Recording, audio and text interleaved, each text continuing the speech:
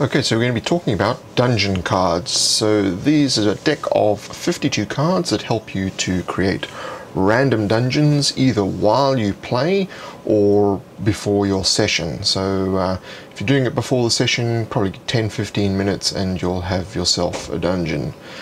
Okay, so it's pretty simple. Initially you just take out the objective cards, of which there are 3, and the stairway cards, of which there are 4 in the standard deck. And you just put those aside. So the primary, secondary and tertiary objectives, you will decide for yourself what these will be for your game. In this example I'm just going to use the primary objective, and then these are the 4 different stairwell cards.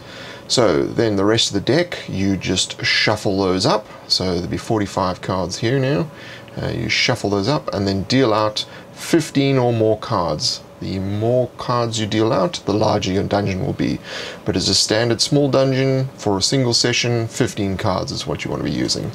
From those 15, you then deal out the first 5, and you can shuffle it first if you want, but you deal out the first 5, and then there's 2 ways to do this. Either randomly select one card and replace it with the primary objective card, or you can select from the cards that you have which one you feel is an appropriate primary objective, place that down and replace it with the primary objective card, and then either way shuffle those 5 cards, and then you must place them at the bottom of the deck. So they must go on the bottom of the deck, because you want the primary objective to be as late as possible.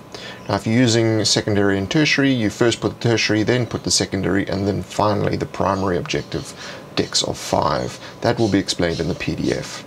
So then you grab a stairwell, you cut the deck, randomly cut the deck, place in the stairwell, and then take another stairwell and place it on top of the deck. So that's the very first card.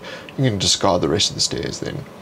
So first card is a stairwell, and then moving on to the next one. So this here is a dead end. So what happens when you've got no doors, no secret doors, and no passage whatsoever? This is an inappropriate card. So thankfully we've got this first so I could demonstrate it to you. So you just place that at the bottom of the deck and continue on as normal. So the first card then out is a straight passage. Now this straight passage has +1 door. So not only does it have the normal direction out of the passage, but it also has a door in it. So this is what we call a branching card, and with any branching card you then branch it into 2 separate decks. So dealing from the bottom of the deck, it must come from the bottom and not the top. You split it into 2 separate decks, one for each direction. So one is going down the passage and one is going through the door. So you just deal those out one at a time until there are no cards left, and then you've got to select which direction you want to go. So if you're playing the game, the characters obviously select which way they want to go, but if you're designing the dungeon, it doesn't really matter. So this is a straight passage, and it also has +1 door. Now, because we already have a branch, we're not actually going to branch again. So the rule is basically you want to branch whenever there's no branches, then you branch. Whenever there are branches, you do not branch. So the next card out is a medium room. Now this has 2 doors. So normally if there were no other branches, you would create two branches out from this, but because we already have the one branch, that just stands as a termination card, and we then place the remainder of that branch at the bottom of the other one. So the characters would have gone up, found there was the medium room's a bit of a dead end, gone back and continued along the passageway. So this is a room with a +1 door. Now normally you would terminate here, but because we've got cards left to go, the door will automatically go out, so it's just continuing on as a passageway. So now this card is a huge room. So this one has 3 doors. So it is one of the more advanced branching cards because it will split into 3 decks. So from here we're going to then create 3 decks, 1, 2 and 3, and we will be able to go diagonal if we want to. And again, dealing from the bottom, split the decks across, and then select which direction you want to go. So one of 3 directions here.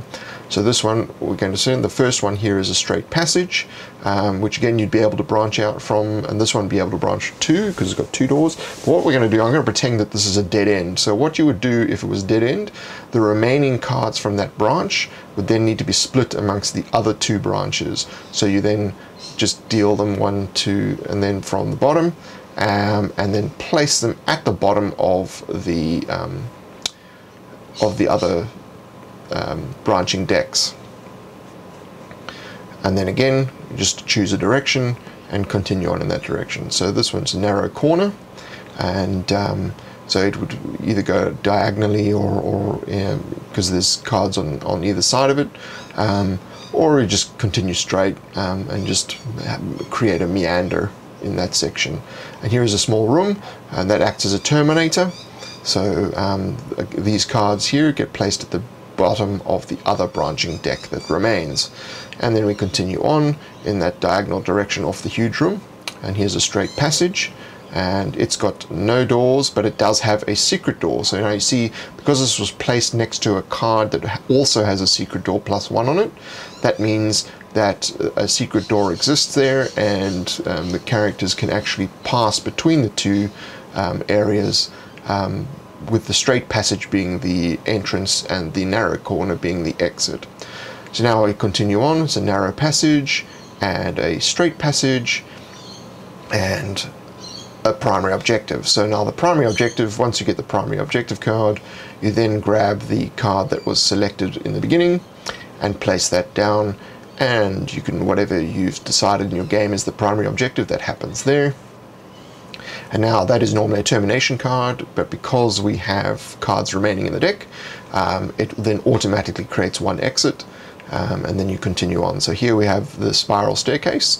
So the spiral staircase allows you to go down, the characters go down to the next level, and because we've got more cards, you can also continue on off that as well.